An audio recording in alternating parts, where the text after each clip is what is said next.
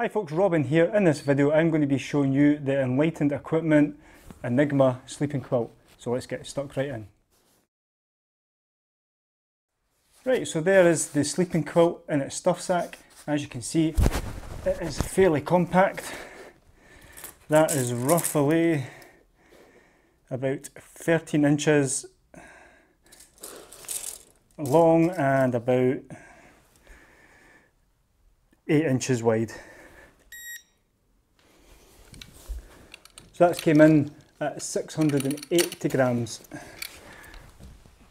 Oh, I don't know if you can see that. Right, so the Enigma quilt has a sewn in foot box. There's absolutely no zips here whatsoever. In the middle of the quilt you've got two little clips here that you can clip in to keep yourself warmer in the colder nights. And at the very top here there's also two buttons for the really cold nights if you want to have that buttoned up around the back of your shoulders. On the top of the quilt they have the baffles for your body which run up and down the way, and at the foot box you'll be able to see that they run across the way, and the reason for this is meant to put the down where you need it most to keep warm. Also on the top you have a little cord here, so in the really cold nights you can just pull that closed around your neck and just be really snug in there. The one downside though is this is on the front, so this often falls back on your face. That's the one thing I've found in that. So it's one minor niggle on this sleeping quilt. The bag also comes with two straps as well, so you don't have to have these attached like that. Instead,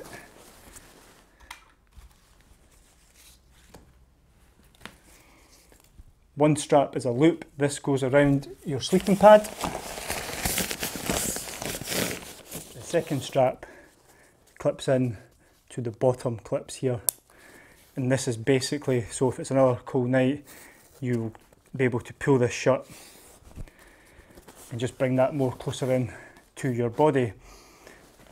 Right, and the straps that are on your sleeping pad, this is for the top clips. And this just goes in here, like so.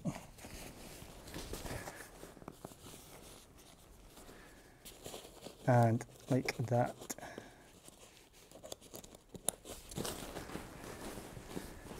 So that holds your bag into place. What you can do as well is these tighten up to pull the quilt in closer to your body again. Right, so that's me in the quilt now. I've got the button attached behind me, but if it's a really cold night, as I mentioned, you can easily get your hands back out and then just cinch this up to keep your neck warm. Hands back in, and there you go. See, that's that cord there I was telling you about. It can sometimes land in your face. And the beauty about this is even for side sleepers, you might get a brief draft, but you just sort of pull that over yourself and it's absolutely fine. I've only used this the one night, so as an initial review I got it down to about 12 degrees, so this bag's comfort rating is actually -6, so I will be testing in much colder conditions later on this year.